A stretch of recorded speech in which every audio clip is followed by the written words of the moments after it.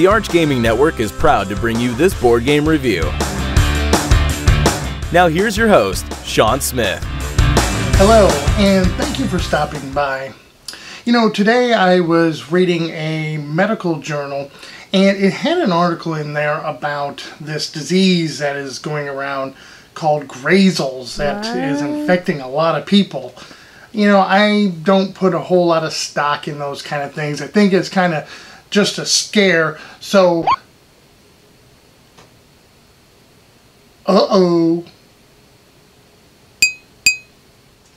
okay, like I was saying, you can never be too careful. So, we're just gonna wear this for now.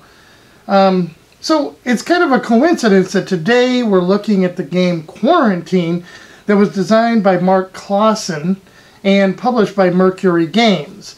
Now, in Quarantine, you are building a hospital. It's a tile-laying game for 2 to 4 players. It also has an action allowance point system built into it, in which you're going to be building this hospital, gaining patients, trying to treat them, trying to upgrade and get some better rooms and more rooms for patients, while trying to fend off this dreaded Grazels disease that is out there. Ew. So why don't we take a look at the setup and how to play, and I'll give you my thoughts on the other side.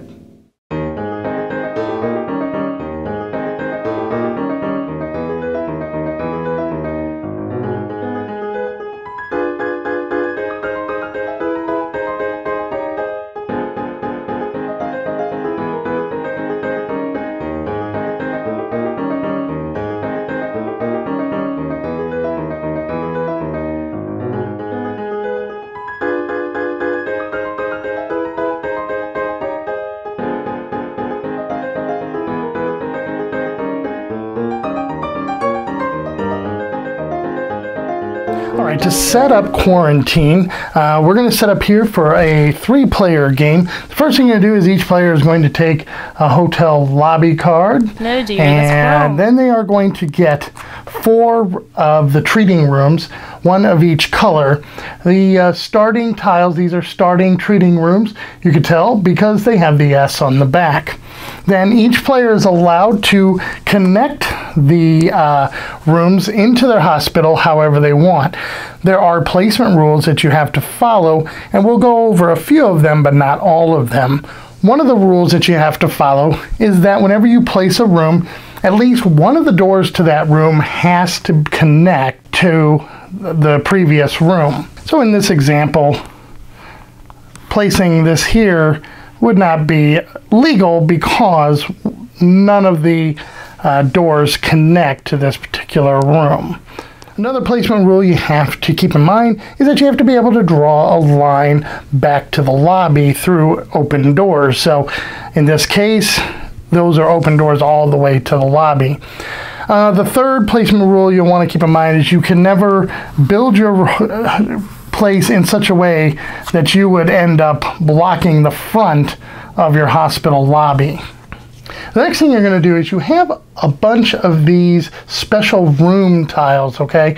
And you're going to just turn them all face down, mix them up, and then you're going to randomly draw 8 of them. If you draw a duplicate, just ignore it, keep it, but ignore it, and continue drawing until you have 8 different rooms. Once you have 8 different rooms, and let's kind of separate those, you're going to, in a 3-player game, set these up in stacks of 2. So 2 supply room, on-call, and so on until you have 2 of each room. Then you also have additional treatment rooms. There are 2 of each color, and you're going to place those also in the center of the board. The remaining tiles you can just return to the box. They won't be needed for this particular game.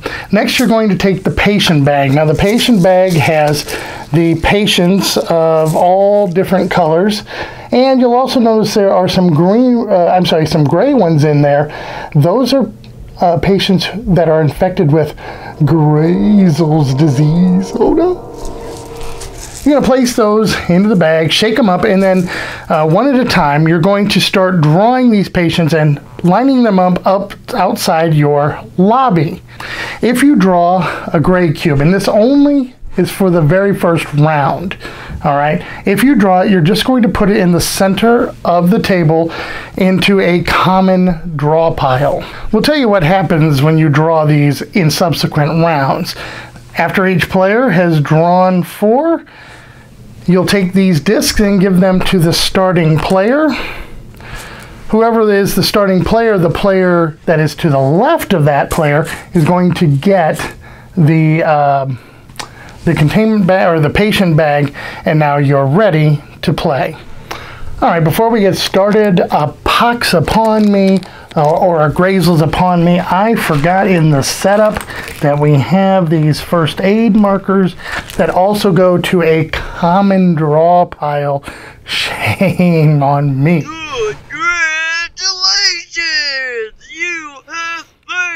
The object of the game is to have the most points. Points will be tallied at the end of the game. For every 2 patients that you have cured and are still in your pool, and when you cure patients, you'll put them off to the side here. You may use them for other things, but just know that for every 2 at the end of the game, you will get 1 point. Another way you're going to get points is on some of these special tile cards. They have a number on them, which means that you will get 1 victory point for, say, this particular card at the end of the game if you have that in your hospital.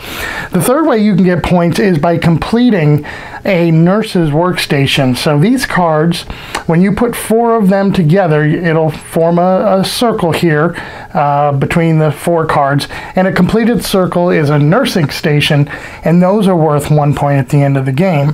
However, just know that nursing stations are an easy way for grazels to spread more easily through your hospital. We'll talk about that in just a moment. Now, on your turn, you must place 4 patients, and you may take up to 4 actions. Easy to remember. Just remember on your turn, you need to do 4 and 4. 4 patients and 4 actions. Now, the player to the left of you will have the bag. They will draw 4 of the patients out of the bag, all right? And they are not allowed to look at them. And you're not allowed to look at them either. When you want a patient, you'll just call out patient, and the player will randomly give you 1 of these patients. We'll talk a little bit more about that in just a moment. Now, on the very first turn of the game, since you've already put patients out here, and I've kind of cheated so that we can do an illustration here in just a second, but since you've already placed patients out here, you'll skip the placing of the 4 patients. Now, the order that you take the 4 patients or the 4 actions is completely up to you. You can do them in any order that you want. You can ask for a patient, do a couple of actions, ask for another patient, or you can ask for all the patients first and then do all your actions. You break it up however you want. When you call for a patient, like I said earlier, the person will hand you 1 at random, and now you will either place it into your own line, or you can place it into the line of another player. Now, if you've drawn a patient with grazels, you can either place that not into a line, but into either your hospital or an opponent's hospital. Now, you can place this grazel cube into any open room, including the lobby. But if there is a completed nursing station like there is here, a player could place a grazel cube in one of those 4 rooms, and then the grazels can spread to one of the other rooms. It has to be adjacent. It cannot be diagonal, so you couldn't take a grazel and place it here. By the way, when you are spreading grazels to these connected rooms, you will get them from the stock. If there aren't any in the stock, then you cannot spread them. But since there is one here, you are able to take this and either place it in the yellow room or into the red room. Red room, red room, red room. All right. Again, keep in mind, and please don't shout at me. I know this is not a properly connected room. Again, if you were to place it here, you couldn't put it adjacent to it here because this tile here is not part of this a particular nursing station. So in this case, you'd have to place it here or here. Now just know if you had Grayzels here, it doesn't stop patients from being admitted into your hospital, okay? But if they are in rooms, in these treatment rooms, it will block you from putting the patients into those rooms. So that's how drawing or getting the 4 patients works. You'll draw. If they are anything but gray, you can put them into your line or another person's line. Or if it's a Grayzel, you can put it into your hospital, but why, or an opponent's hospital. It's important to note, you can't put more than 1 in any spot. So if this whole hospital was filled and the other opponent's hospital was filled, then you would have to put that Grayzel into your hospital. Next, you are allowed to take up to 4 actions, and that's what's signified by these markers here. Now there are 7 actions that you can do, so let's go over each of those quickly. The first action you can do is to admit patients. For 1 action, you are allowed to admit as many patients as you can into empty rooms. So I could take this blue patient and put him into here. I could take this red one and place him into here, green into this one, but now the blue patient is next. You can't have more than 1 patient in a room, so this blue patient cannot come in. You're always admitting patients starting from the front of the line and working your way to the back of the line. You cannot place this yellow one because the blue one is in front. However, that was all done with 1 action. It wasn't 3 actions to place these 3. But let's back them up for just a second here so that we can talk about the next option that you can do, and that is you can move a patient. So again, for 1 action, you can move 1 patient in line. So maybe I could move this blue to the end of the line. It's up to me where I move it. I could move it up or back in the line. So that would be 1 action. Then for my second action, I could now admit these patients, and I could now admit all 4 of them, and the blue one is now waiting outside. Okay, let's say it's a little further in the game, and I've added an extra red room so that I can admit more patients. For 1 action, you can cure patients. Now, you are able to cure all patients of the same color with 1 action. So for 1 action, I could cure both of these red patients and just put them off to the side as cured patients that I can use later when opening a contract, which we'll talk about in a second, or for end of game scoring. It's important to note that if a Grayzel is ever in a room with another patient, you are not allowed to cure that patient until this has been cured. Which takes us on to the decontaminate action that you can take. For 1 action, you can remove 1 Grayzel from your hospital. Also, note that if you ever have an action token that you don't want to use, you can exchange it for one of these first aid tokens, and that gives you a bonus action that you can use later in the game. Now, you can have as many of these as you want, but you can only use 2 of these per turn. Now, for 1 action, you can legally reposition up to 2 tiles in your hospital. So for that 1 action, I can renovate and say maybe I'll move this one over here, and then I could turn this one. Again, you have to follow all of the placing rules, but that is what you're allowed to do on your renovate turn. Okay, let's talk about the last 2 actions that you can take, and that is opening a tile contract and buying a room tile. For 1 action, you are allowed to place a contract on any of these special rooms. They are limited. There will be 2 of each.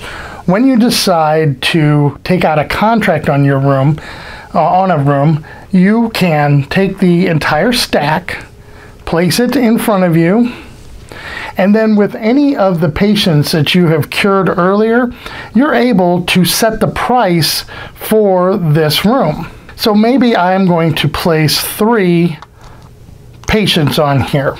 I have now set the price for the supply room, but I cannot buy this tile yet. Now, player 2 on his turn can spend 1 action to take the buy a room tile. To buy a room, all they have to do is pay the number of patients that is set on this card. So you never want to set it too low and you never want to set it too high, because if player 2 decided to pay the 3, what would happen is player 2 would then take this card and now can play it into his hospital.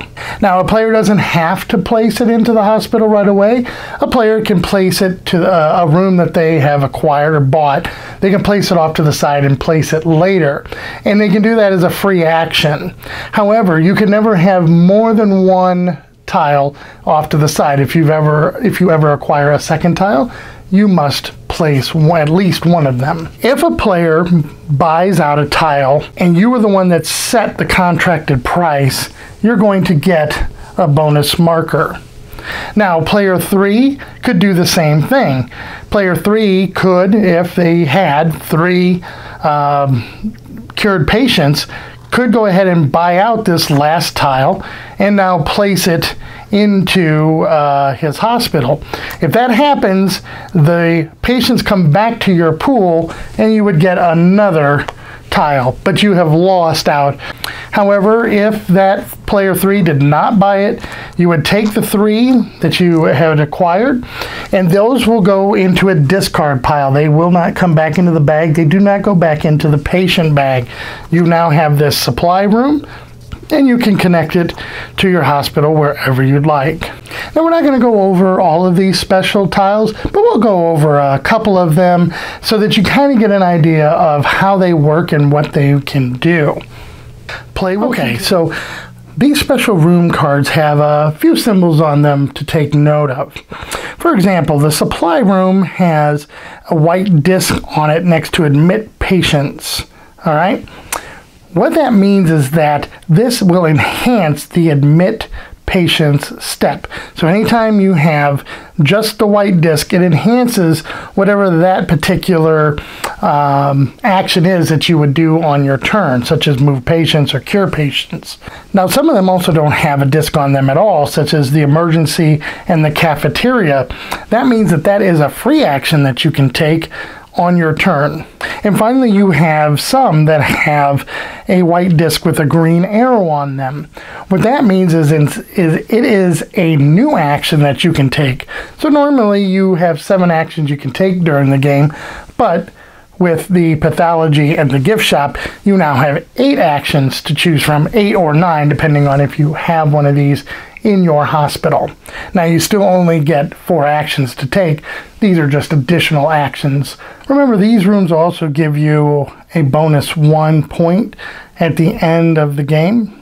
Now, the cafeteria, for example, at the start of your turn, so on the turn that you buy it, you won't get this effect, but for every turn thereafter, as long as, and again, this will go for any of these rooms, as long as they do not have a Graysel disease on it, a gray cube on it, you can use that particular card. If there is a Graysel on it, you cannot use it. But the cafeteria, at the beginning of your turn, will give you 1 bonus action that you can save or use that particular turn. The pathology allows you to spend 1 action to clear a 2x2 area of all gray cubes. So for example, if you had pathology, you could spend an action and target a 2x2 area to remove all of these gray cubes. If you have triage, you are allowed, again, for 1 action, instead of moving just 1 patient, you are allowed to rearrange your entire wait line when you use the triage. And the last one we'll go over is supply room. So when you are admitting patients, you are allowed to add more than 1 patient to whatever room this is connected to. So let's say you had this connected to a yellow room. The yellow room that it's connected to, and all yellow rooms in your hospital, can allow a second patient. For example, if you had the supply room and you used an action to admit patients, since this room is connected to the yellow room, you are now able to add a second patient to not only that room, but to all yellow rooms that would be in your hospital. Play will continue with players doing their 4 and 4 until one of two things happens. Either all of these tiles, the last tile has been purchased, or the last patient has been drawn from the patient bag. When that happens, whoever triggered the end of the game, that will be that person's last turn. All other players will get one more turn, and then we'll move on to the scoring. Again, you're going to get 1 point for every 2 cured patients that you have left in your pool. For any of the completed nursing stations, you're going to get a point. And what I forgot to mention earlier is if you have an empty wait line, you will also get 1 point. The one who has the most points is the winner of the game. Okay, so that is Quarantine. Now, I think this is a pretty good game. I like tile laying games, and this one really has a good theme to it. The components in the game are nice. You have good wooden components, vibrant colors, and good artwork. You know, the tiles are nice and thick, should hold up well. And if I had anything negative to say about the components, and it's a minor thing, I wish maybe these tiles would have been a little bit bigger. I think even if you're playing with 4 players, the game is a small enough footprint that you could have had a little bit larger tiles. Now, it doesn't really need them per se, because you're just putting, you know, one, sometimes a Grazel and a patient will be in the same room. But other than that, you're not really filling them up with cubes. I just think maybe some of these tiles could have benefited from being a little bit larger, with maybe a little explanation of what each of them does. Because there is a lot of variety in the different special rooms, which really adds to the replayability. I like the action point system in the game. The ability to take 4 actions and 4 patients, and being able to do those in whatever order you wish, put some strategy and thought behind this game. Now, there is some luck, especially when you're drawing out those new patients. You know, if your opponent seems to draw more gray than you're constantly having to clear your hospital, while maybe the other person's clearing patients. So, you know, with that, again, it's a minor issue with the luck, but overall, I think the game plays pretty well. And I like some of that take that element to it, where you're placing cubes, the Grazels, into the other hospitals, and also being able to kind of bid, take out that contract. You can't just outright buy these special room tiles. You have to put that contract on it. And you are thinking, wow, I don't want to bid too low. Everyone's going to buy them. At the same time, I don't want to bid too high and feel like I didn't get a good value. But it almost feels like you have to bid a lot, because people will just pounce on those special tiles when someone takes a contract out. At least if that does happen, you are getting some bonus actions, and you are getting your patients that you bid, which sounds weird. You're getting those back to use later. But I think it's an interesting mechanic and an interesting component in the game. Now, as far as the scoring in the game, this is where I probably have a little issue with it, and that is that everything is like worth 1 point. The special room tiles are worth 1 point each. Making sure you don't have anyone wait in your waiting line at the end of the game is 1 point, and then you get 1 point for every 2 patients you have. I don't think the scoring is quite balanced. I think some of the tiles, some of the special room tiles, are a little more powerful than others, and so maybe the less powerful ones should have been worth 2 victory points at the end of the game, and others 1. I'll let you kind of sort out which ones you think are maybe a little more OP than others, but the fact that also clearing that waiting line is only 1 point. I mean, that can be difficult to do. And again, maybe that should have been worth 2 points or 3 points. Something different. Now, the rules state that the patients that you have saved, the ones you're saving off to the side, all of that has to be out in the open. You can't have anything hidden.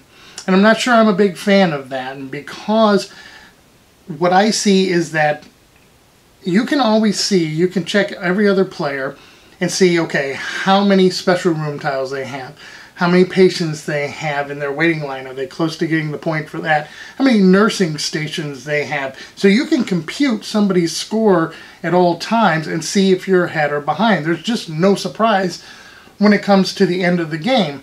And because there really isn't much of a surprise to when the game ends, what you can end up seeing is a lot of people taking time to sit there and map out, compute everybody's score out there, and it can slow down the game, and it kind of takes away from any kind of a surprise at the end. So for our house rule, you're allowed to hide the patients if you want to, or you can leave them out in the open. But just know for me that I'd like a little bit of a surprise at the end as far as the scoring, especially when it would help when you're taking out a contract on something, because it adds to more of that, man, I'm not quite sure how much I should bid because I don't know how much everybody has if I haven't been paying attention. But aside from that, the game is easy to teach, and it's, you know, it takes about an hour to play, so it's not a lengthy game. The rules, I think, are fairly well written. There's some things that need to be clarified. And on Board Game Geek, the designer has a FAQ out there. It's 10 pages, which is pretty long for an FAQ, but you know what? There isn't a lot of ambiguity in the rules, but there are some situations that may come up that would require maybe a little bit of clarification. So it might be good to have that off to the side just in case. Overall, I do like playing this game. So for me, I give this game a 7. Now, if you've enjoyed this review, please hit the like button below, subscribe to our channel, and check out our other great videos. And once again, thank you for stopping by. Thank you for visiting the Arch Gaming Network. For more great content, check us out at archgamingnetwork.com. Subscribe to our YouTube channel. Follow us on Twitter and like us on Facebook.